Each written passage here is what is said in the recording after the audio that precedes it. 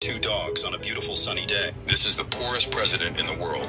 Former president of Uruguay, Jose Mujica, donated 90% of his salary not for luxury or wealth, but to help the needy citizens of his country.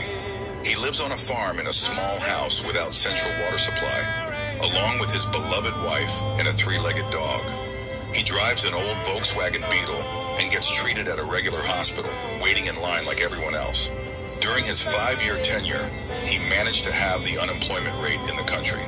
Once, Jose Mujica refused a private jet and instead bought a rescue helicopter with the latest medical equipment for his people.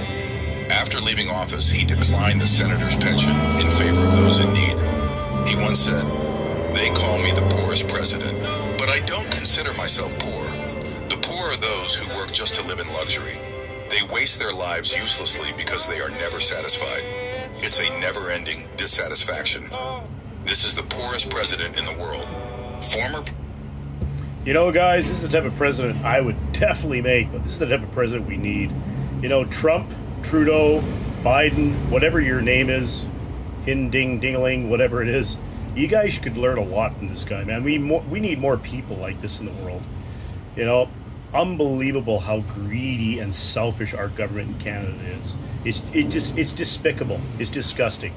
I mean, Trudeau is basically, anybody that voted for him is basically someone that is basically responsible for the murder of so many innocent people in Canada. You know, it's sickening. It really is. But anyways, I just thought that was a positive note. Something that, you know, I never knew about this guy. This is just an amazing man, right? Anyways, I hope you enjoyed that video. Bye for now.